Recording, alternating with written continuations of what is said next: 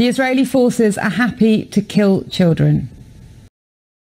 Young people are being killed, 4 of them under 18. Is that really what the military set out to do? Quite the contrary. Actually, all 11 people dead there are militants. The fact that there's young terrorists that decide to hold arms is their responsibility. Over the past year or so, we've had over 50 Israelis murdered, in many cases by terrorists that were sent from Jenin camp, armed, trained, and sent to kill and murder Israelis. Jenin has become an epicenter of terror. So we, unfortunately, had to enter this hornet's nest of terror. Otherwise, they're going to continue killing us. Terrorists, but children. The Israeli forces are happy to kill children. You know, it's quite remarkable that you'd say that, because they're killing us. Now, if there's a 17-year-old Palestinian that's shooting at your family, Anjana, what is he? You are calling them terrorists. The UN are calling them children. No, I'm actually asking you, what would you call a 17-year-old person with a rifle shooting at your family and murdering your own family? They're killing civilians. And the fact that you're creating this moral equivalent, or even worse, I think it's unacceptable. If there were a town of terror 50 kilometers from London, and on a daily basis from that center of terror, there'd be